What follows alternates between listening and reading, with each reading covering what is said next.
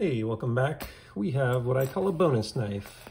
Got a really cool knife, and as a part of that, it came with another knife, and I'm excited to give this another try. This is a Eutsler DUK.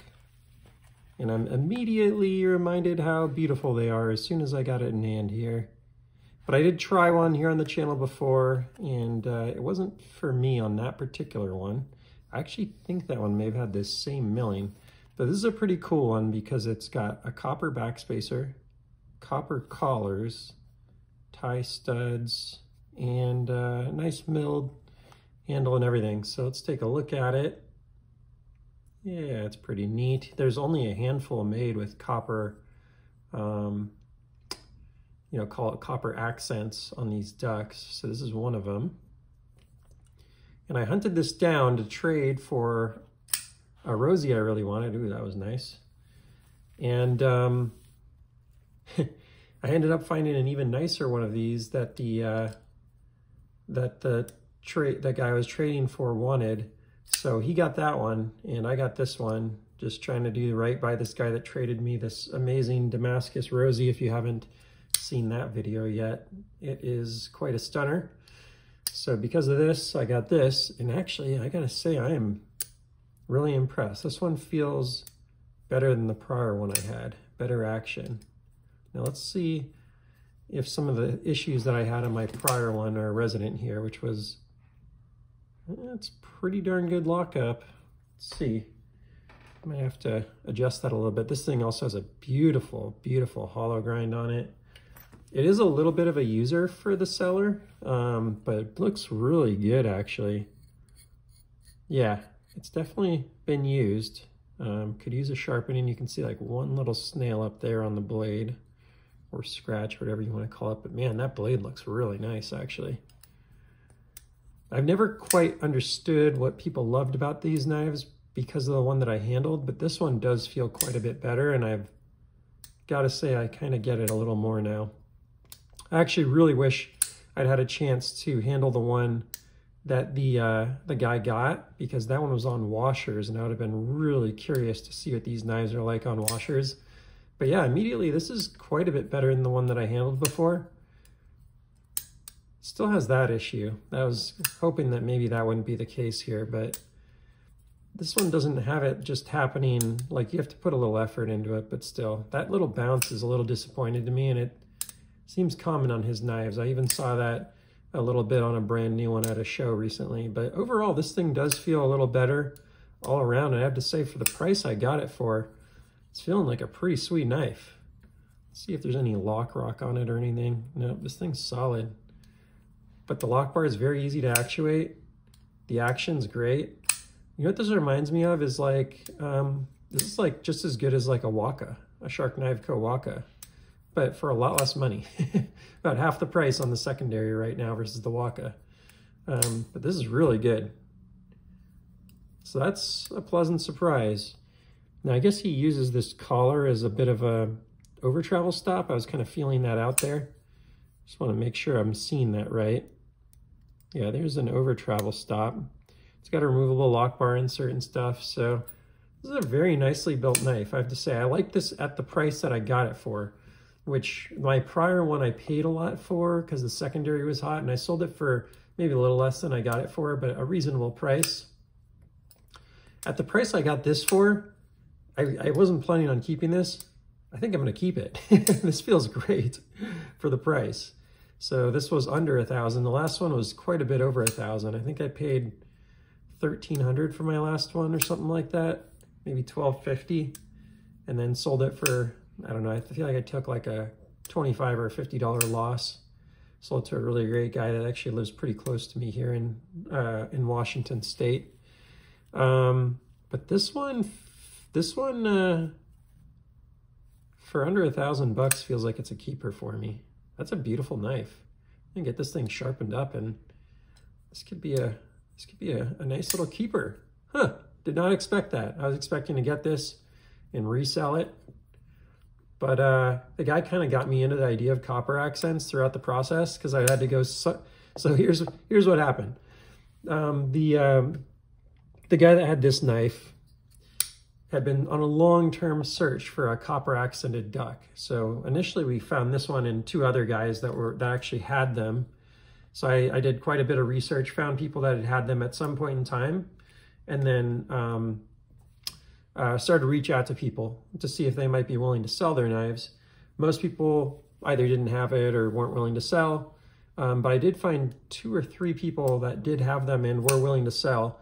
This is one of the guys. This is the first one. So this one actually went to this guy's house. Then the other one came through, and that one was his dream duck. It was a slotted duck. It had a really cool milling pattern, and the pivot collar was a little more elegant. It was on washers, and it had copper on the actual thumb studs. This guy was like, dude, that's my dream knife. And I'm like, well, shit, we should get you your dream knife. I'll just buy this one from you and that one, and you'll get your dream knife. And he gave me this for table price, which was so cool because this was such a hot knife coming out of that show. It could have easily sold for hundreds or even $1,000 more than table price. So I got this beauty, and then now I got this beauty, which I didn't expect to be a long-term one just because of my prior experience, but that's pretty freaking good. That's action right there. That's nice. So it does have a tiny, tiny bit of blade play. So let me see if I can take that out and still get that kind of action. If that's the case, this is a real nice knife to me. So I think it looks like it's a T8. Boom. Let's not put the T7 in there. T8. And unfortunately, the one thing I do not like about this design is it does have the, let's see what happened once I did that. Not quite as drop shut, so I may have overdone it slightly.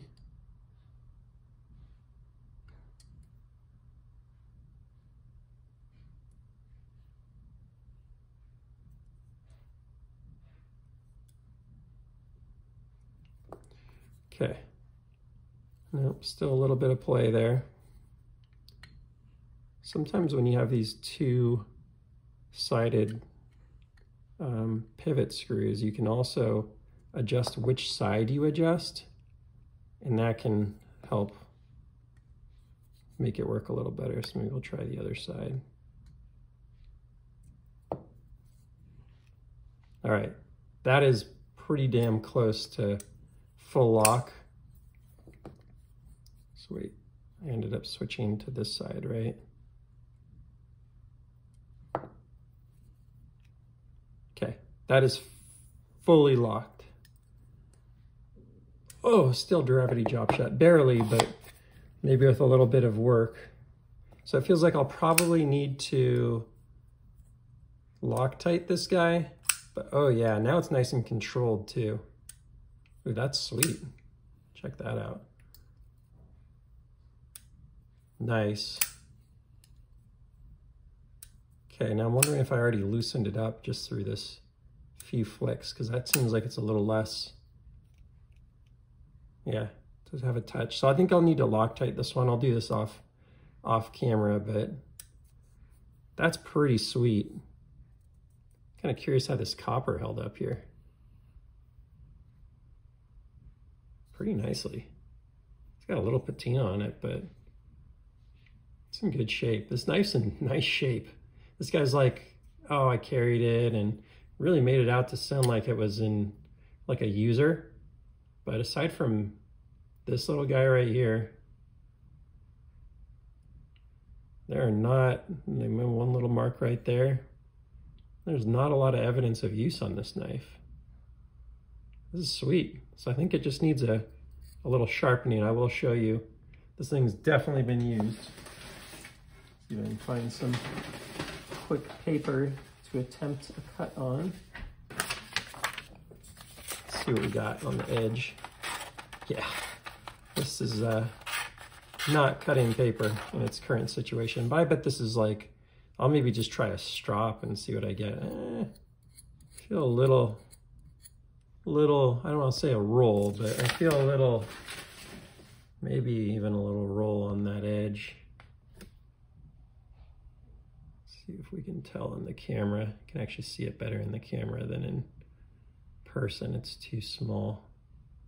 But yeah, there might be a little burr on that. Yeah. So this might just be due for a good old-fashioned sharpening. I don't think it would take much though. I don't even know I'd go to like a 600 grit. I'd probably just do like a 1200. I don't know. Take a look at it. It's a nice little edge though. I like the edge profile on it. It's very minimal. I would really try and retain that exact same edge if I were to sharpen it. So that's pretty sweet. Nice. Well, it's good to finally find one of these that I really like, because a lot of people hype them up a lot and I just didn't quite get it. But one of the things that I look for on these knives that have titanium frame locks is how susceptible is it to lock bar pressure.